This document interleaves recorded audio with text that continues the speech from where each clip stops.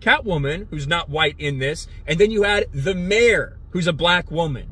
Again, very much on the nose for current day Hollywood. Did not like that. Took a little bit off the... Hold on, I got a Ku Klux Klan member on my page. Let me block this Ku Klux Klan member. Nobody's scared of y'all no more. Fuck out of here. So some YouTubers have been having fun with Ryan Kinel. And I want to stress that it might seem it's a gang up of the left against Ryan KKK man. But even people who are more politically independent do recognize that, yeah, Ryan kind of messed up. I think it's okay to criticize black people. It's okay to criticize black characters. We should be open-minded. You don't want to say, no white person can criticize Wakanda forever or whatever. Like, white people can be critical of media involving minorities. The question is, can Kinel keep his bigotry in check? And as we're going to see, apparently not. Now, I'm actually going to be conceding a lot. I do actually basically agree with Jack Reacher is actually a very good series on Amazon. But of course, he can't be settling on just it being a good series. He has to get into the woke agenda. Critics like it. The audience in large part likes it. 88% critic score, 91% audience score. And one of the great things is what the Tom Cruise ones missed was the physicality of Jack Reacher. He is 6'5", 250. That's just what it is. There's no doubt about that. There's no argument. He is a massive hulking beast of a man. And he has to be, because that's part of who his character is. Tom Cruise is not that.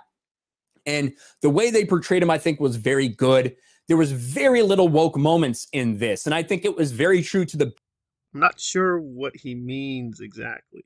Because I will be saying, just as a joke for this video, that, yeah, Reacher is pretty woke. And that is definitely in the series. Like, there is one major scene where we do get a white cop being racist, because it's the South, so that's to be expected. There's also another major scene where a black woman basically beats up a toxic white male. It's not exactly feminist, but it is very clearly skewed in a way that it's meant to be pro-woman. And what's interesting is that Reacher in that scene is kind of looking at her saying, I gotta go off and take care of the evil, toxic, white, sexist male. And then the black woman gets up and says, no, I'm gonna take care of this myself. Reacher definitely does have, quote, a lot of woke moments. So according to his own formula, it is woke. But on the other hand, he's saying it's good.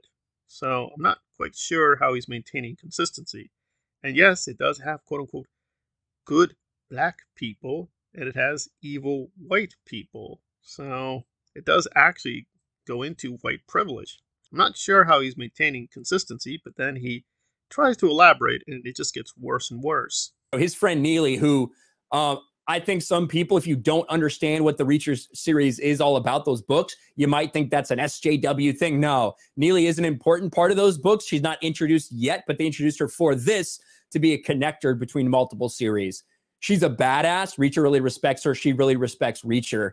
And I thought she was utilized pretty well. There's about 15 seconds of an 8-episode series that I think you can consider woke. And that's pretty good. Is it perfect? No, it's not perfect. So apparently the magical formula is 15 seconds. But he's been caught red-handed. So he does admit, yes, Reacher is technically woke. But guys, it's only 15 seconds. It's only 15 seconds. My beautiful white people, endure it. Wakanda forever for us white people. It was 15 seconds of the woke. Well, I gotta say, I too experienced the 15 seconds of the woke. And I'm not gonna lie. I cried. I cried like a little girl. I cried like a little sad little girl. And I was like, oh my God, the woke. And the Reacher, it was too much. I had to go home. I threw up, of course. I turned on my Critical Drinker videos, and I felt good about being white again. I'm not white, by the way, but I felt white again listening to Critical Drinker. So yeah, I was relieved. I had to get a big pillow, take a lot of pills. So it took me a whole week. No, wait. So sorry, it took me like 100 years, but I recovered. I did time travel to the future. I rested up for like 100 years after those 15 seconds of the woke. Then I went back in time, And I was like, okay, okay. It was 15 seconds. It was 15 seconds. And I was like, wait, no, it can't be 15 seconds. I think I could spot more than 15 seconds of the woke in Reacher. So it's a little more than 15 seconds. So we've got black guy experiencing racism at the hands of the evil white police. We've got evil toxic white man needs to be beaten up for not being feminist. Okay, we got that. We even have sexy Asian chick coming out of nowhere and being part of an interracial marriage and them having interracial babies. And I'm like, okay, I mean, it could happen, but believe me, I got no problem with sexy Asian women in any form of media at all. I'm very tolerant there. But I kept thinking to myself, like, wait, huh? What's the likelihood of this? To Ryan Kinel's own formula with the Batman, that's very on the nose. So we got sexy Asian chick in an interracial marriage. We had a couple of pro-woman moments. I'm a woman, okay? Respect that. And Reacher's like, okay, girl. You go, girl. You've been around the world. You go, girl. So, yeah, I don't know what he's saying. It does seem like by his own formula.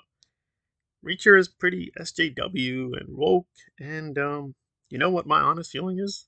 I don't care. Still a good series. It was pretty excellent, but it did kind of drag after a while, so they need to work on the pacing. And yeah, the master conspiracy plot after a while became really boring, and like this could have been really wrapped up in 5 episodes. So we agree, Reacher good. We also agree you're bigoted.